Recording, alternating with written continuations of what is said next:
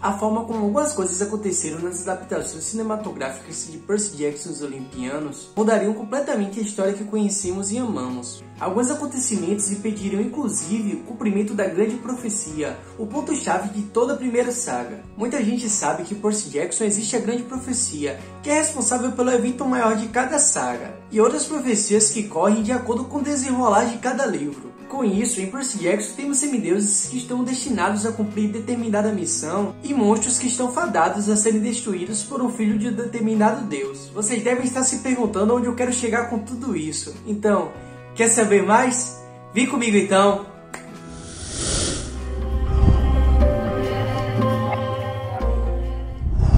Fala, meus semideuses! Meu nome é Cássio Reis, sejam muito bem-vindos a Colina Meio Sangue. Começamos esse vídeo avisando que vamos trazer informações sobre a saga de Percy Jackson e os Olimpianos. Então, caso não tenha lido todos os livros e não queira perder a experiência, recomendamos que assista outro vídeo do canal que vamos deixar aqui nos cards. Caso não ligue para spoilers, vamos para o vídeo. Como prometemos no primeiro vídeo da série da Disney, que falamos sobre o filme Mar de Monstros da Fox, em que Silena e Eta Nakamura aparecem apanhando Cronos nessa cena aqui. Com certeza. Esses são o Chris Rodrigues, Eta Nakamura e Silena Beauregard. O Luke anda recrutando. Se isso tivesse acontecido, mudaria tudo na história, e agora irei te explicar o porquê. Começaremos por Silena Beauregard. Irei contextualizar um pouco para que vocês possam entender melhor. No quinto livro, O Último Olimpiano, Percy foi alertado por seu pai que era extremamente necessário deixar o like e se inscrever aqui no canal, meu caro semideus. Afinal, você não é um espião infiltrado na Colina Meio Sangue e sim um campista fiel. Então aproveita, deixe seu like e também ativa o sininho para receber todas as notificações. Pois bem, Poseidon alerta Percy que havia um espião no acampamento Meio Sangue passando informações para Cronos. Informações até que levaram à descoberta do ataque surpresa ao navio Princesa Andrômeda, que levou à morte de Charles Benkedoff, o namorado de Silena. Em diversos momentos houve um clima de tensão por não saberem quem era esse espião, aumentando o clima de desconfiança entre os semideuses. No acampamento, houve uma briga entre o chalé de Ares contra o chalé de Apolo, onde discutiam por uma biga que foi capturada pela cabine de Apolo durante a batalha, mas a cabine de Ares que estava liderando o ataque, então a briga era para saber quem ia ficar com ela. Clarice, conselheira da cabine de Ares, falou que se a biga não ficasse com seu chalé, a cabine de Ares não iria para a batalha. Agora vocês vão entender o que eu quis dizer no começo, com algumas coisas serem predestinadas a alguns semideuses. Durante a batalha apareceu Draco Lidiano, o tipo de monstro mais antigo e perigoso. E Rachel, a humana que tinha o dom de ver através da névoa e de ver profecias, disse que aquele Draco tinha um destino particular.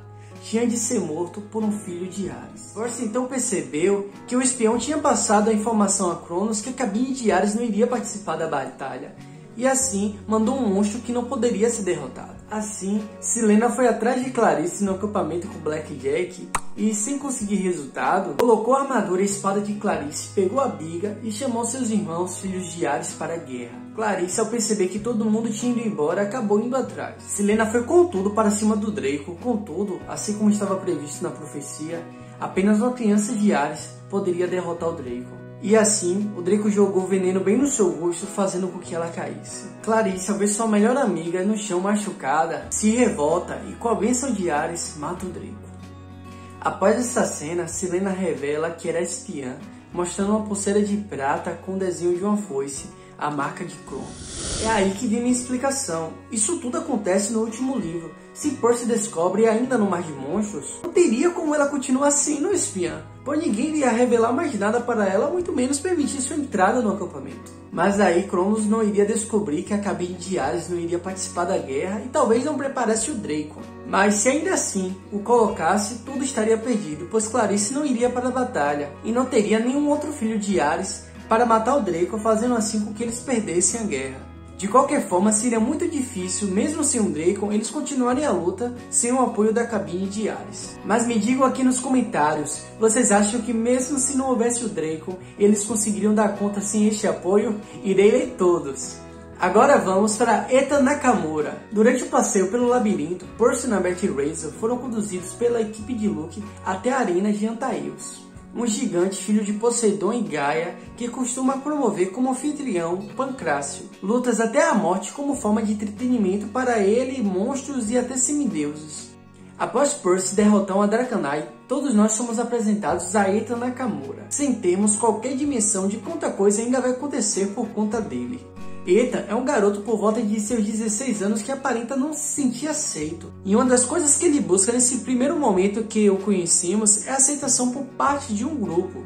Assim como Luke, Ethan demonstra um ressentimento pelos deuses que, segundo ele, nunca se importaram com os semideuses. Então, ao entrar naquela arena disposto a matar ou morrer, ele espera ser reconhecido e aceito. Após ser derrotado por Percy, que opta por não matá-lo, eles escapam juntos e Ethan segue seu caminho. Certo, mas por que isso faria Ethan ser tão importante para a história a ponto de seu aparecimento ser capaz de mudá-la? Bem, para Cronos ser revivido, era necessário que o número de semideuses renunciasse aos deuses e jurasse submissão ao Titã. No final do livro, A Batalha do Labirinto, vemos Selequines tentando convencer Ethan a se aliar a Cronos, jurando fidelidade e prometendo prestação dos seus serviços. Acreditando que havia encontrado seu destino, ele renuncia aos deuses e se compromete a servir Cronos na expectativa de verem os deuses sendo destruídos e assim se sentir vingado pelos anos de descaso por parte das divindades. Nesse momento, faltava apenas um juramento e renúncia de um semideus para que os pedaços do espírito de Cronos se unissem para formar seu novo corpo, que no caso seria a integração da sua alma recém-formada no corpo de Luke. Então Ethan é literalmente a última peça que falta no quebra-cabeça Cronos, o que permite ao Titã voltar à vida em um corpo que possa causar destruição. Por isso que Ethan não poderia se aliar a Cronos no Mar de Monstros, pois aí ele não teria sido a última peça necessária para a reconstituição do seu corpo.